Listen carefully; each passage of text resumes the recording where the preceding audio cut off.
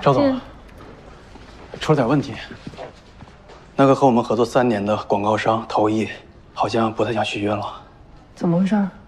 这个项目之前是宋总签下的，现在宋总走了，他们可能有点摇摆。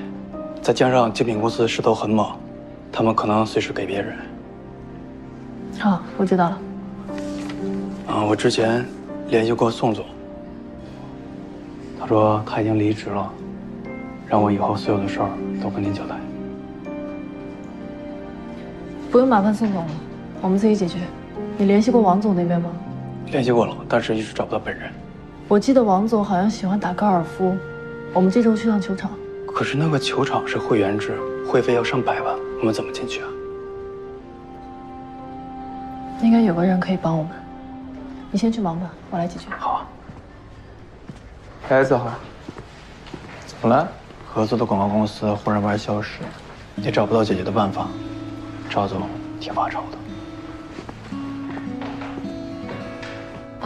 徐总，这周末我要去趟金球俱乐部见客户，但那是封闭会员制。我记得你哦，明白了。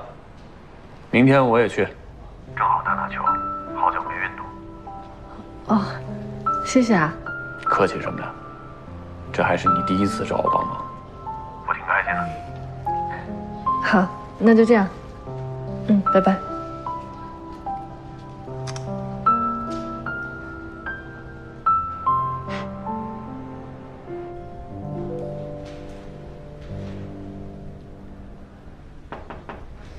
进。需要我帮忙吗？我这是看你愁眉不展的，怎么了？帮你想想办法。你会打高尔夫吗？高尔夫，会。打得怎么样？行吧，打了10来年。行，那你教我打高尔夫，速成，最好是这周末就会打的那种。那不行，不可能。那怎么不可能啊？你做不到啊？试试呗。只要学生不笨，我这种级别的老师，应该是绰绰有余。行了，别嘚瑟了，那就这么说定了。行，那我帮了你忙，你们也帮我个忙。跟我讨价还价啊？我就想给你借下车，我女朋友爱丽丝从美国回来，我得去接她。你由哪儿变出来个女朋友啊？不借。哎，你吃醋了？怎么酸酸的？你自己打车去呗，我晚上还有事儿呢。你晚上有事儿？你是不是忘了我是你助理这件事儿了？你晚上有没有事我不清楚。再说了，打车多贵呀！我现在就是一个公司小职员，我1分钱都得掰成2半花。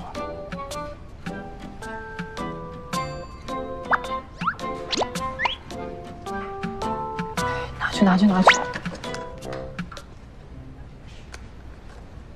还站这干嘛？想你跟我一块儿去。反正你在家又没什么事儿干，不如去跟我看看大美女。接了女朋友，我就教你打高尔夫。去就去，谁怕谁呀？不管怎么着，你必须得教会我。没问题。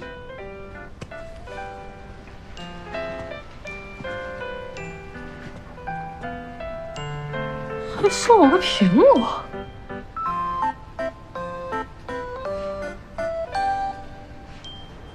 你这一会儿爱丽丝，一会儿李嫣然的，这么多女朋友，你妈知道吗？哎，我跟李嫣然可没关系啊，别把我俩扯一块儿，引起误会。也是，你也都是有女朋友的人了。没关系啊，我女朋友从来不吃醋，只要我喜欢就好。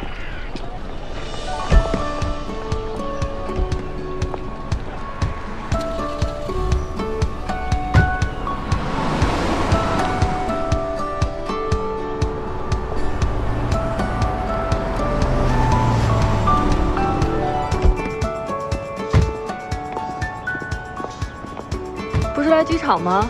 怎么到这儿来了？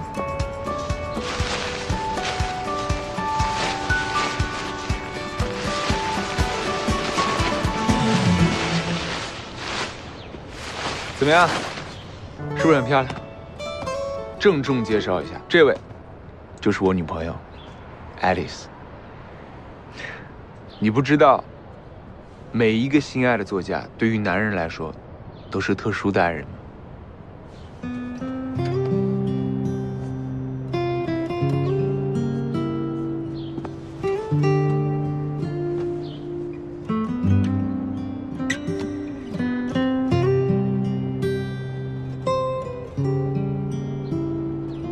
今年比赛就靠你了，我的小爱，一定要争气啊！这场比赛那么重要啊？是啊，因为我答应了一个人，所以我必须拿到冠军。为了一个人，一定要拿到冠军，你很中二啊！你不懂，这是男人的一诺千金。他是我最好的兄弟康哲。1年前，他在一次比赛中出现了很严重的事故，至今昏迷未醒。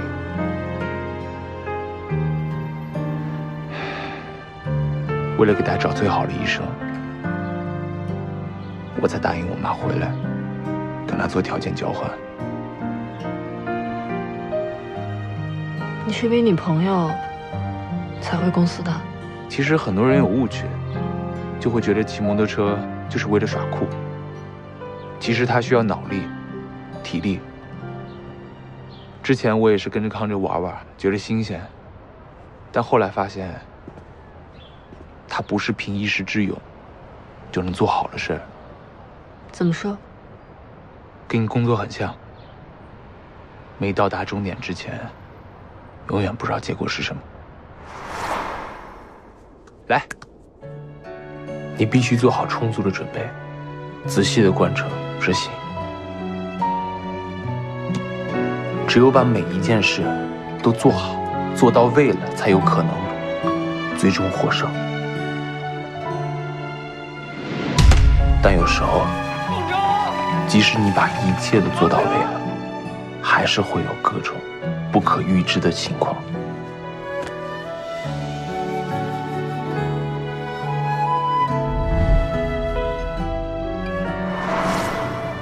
但无论结果如何，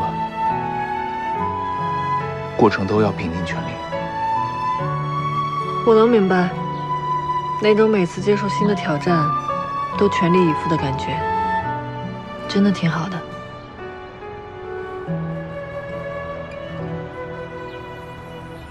也是因为你，我对摩托车有了新的改观。一个人能找到自己热爱的事情不容易，但是摩托车这项运动实在太危险了，一定要注意安全。